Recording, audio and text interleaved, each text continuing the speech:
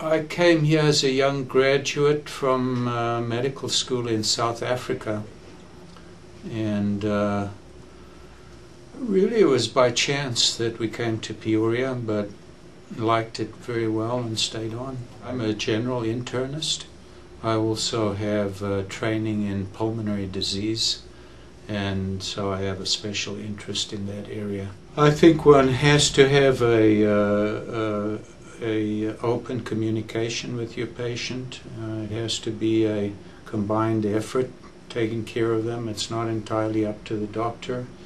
The patient has to be a partner in their health care, and it's very important to me to establish a relationship with the patient so that I can really understand what their needs are. I think our office is very conveniently located close to the hospital.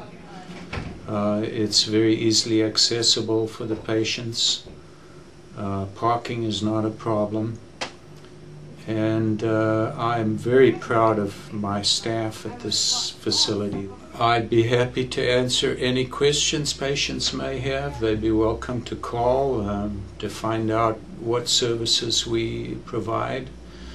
I might mention that I do a fair amount of minor surgical procedures in the office. I do joint injections for people who are having a lot of arthritic pains. I do skin lesion removals.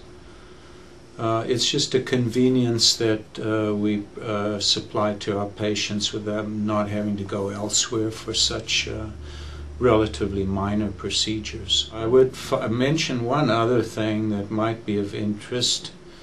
Yo hablo un poco español para los pacientes que está hispanoparlante.